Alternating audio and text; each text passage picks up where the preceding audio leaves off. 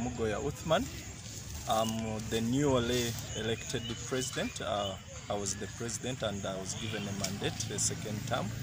So I want to inform the general public and my dear members of Mbale Sports Club that Mbale Sports Club is tentatively closed to the public and to the members, but the games of golf and tennis will go on, but the clubhouse is tentatively closed.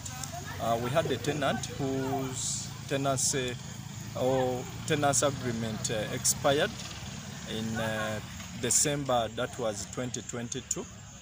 We wrote to him to vacate, but he has been so adamant. So today we decided as members to throw him out of the club.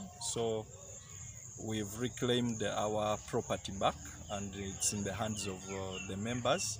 So we've used the private security companies to see that we take care of our club, and I want to appeal to the members that we're sorry we will be closed for some time, but soon we're going to open big and better.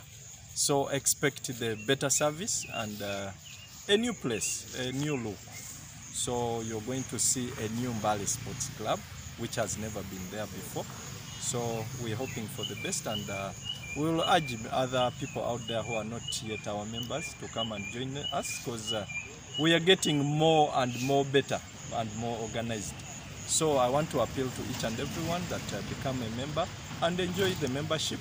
This place, we are going to turn it into a members club only. It will be exclusive to only members.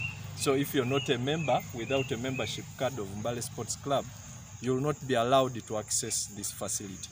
So we're looking forward to do that in a few weeks or months, because we are going to carry out a renovation of this place. It has been dilapidated, so we want to have a new look. So we apologize to everyone who maybe has been transacting here or being a client here, but we are trying to put this place into better look and better services. So I want to thank you all.